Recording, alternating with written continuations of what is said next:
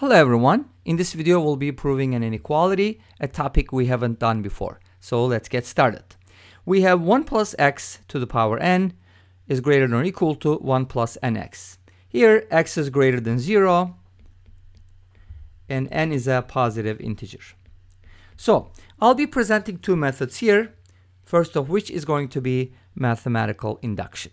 So to build our induction case, we're going to start with the basic case. All right, so let me go ahead and write it down.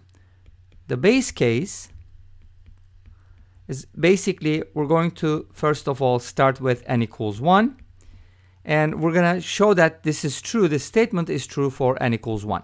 Now if you replace n with 1, you get 1 plus x to the power 1 is greater than or equal to 1 plus 1 times x, which is x. And obviously, as you know, any quantity is greater than or equal to itself. So n equals 1, the statement for n equals 1 is true. Okay, let's take a look at the inductive hypothesis. What's our inductive hypothesis? It's going to be, the inductive hypothesis is basically going to be the case for n equals k. So what we're going to do is we're going to suppose that this statement is true for n equals k. And this is what it looks like. 1 plus x to the power k is going to be greater than or equal to 1 plus kx. And our goal is, by using this inductive hypothesis, to prove the case for n equals k plus 1, which looks like the same thing with k replaced with k plus 1. So here's what I'm going to do. I will take this inequality, which is assumed to be true at this point, and multiply both sides by 1 plus x.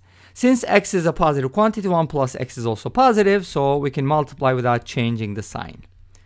So this is going to give me the following. Of course, I have to multiply both sides by 1 plus x. And the left-hand side, because this is first power, we're going to add the exponents, and we'll get 1 plus x to the power k plus 1 is greater than or equal to the following. Now let's go ahead and distribute that expression. 1 plus x plus kx plus kx squared. All right, so I'm just going to simplify that a little bit. 1 plus x to the power k plus 1 is greater than or equal to. Now here, these two terms, we can factor out x, and that's going to look like k plus 1 times x plus kx squared. Now let's take a look at this expression carefully. If you think about our original expression for n equals k, which is this one, we suppose that this is true and we want this to imply the case for k plus 1. And we actually got the k plus 1 here, the right-hand side at least, but we have an extra term. But that's actually going to be helpful. It's not a problem at all, because kx squared is going to be a positive quantity, right? In this case, k is a positive integer, and x is positive. Obviously, x squared is also positive. So this quantity is going to be positive. What that means is our expression on the right-hand side is going to be greater than 1 plus k plus 1x.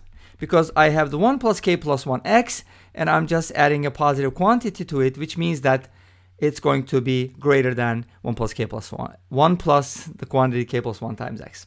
So if you forget about the stuff in the middle, we can safely say that 1 plus x to the power k plus 1 is greater than or equal to 1 plus k plus 1 times x. And this is what we were trying to show. So as a result, we can safely say that this statement here, which is for n equals k, implies this statement here, which is for n equals k plus 1. Exact same statement for n equals k plus 1. And this concludes the first proof method, which is induction. Okay, now let's take a look at this problem from a different perspective. And this is going to be our second method. So we'll start with the original problem.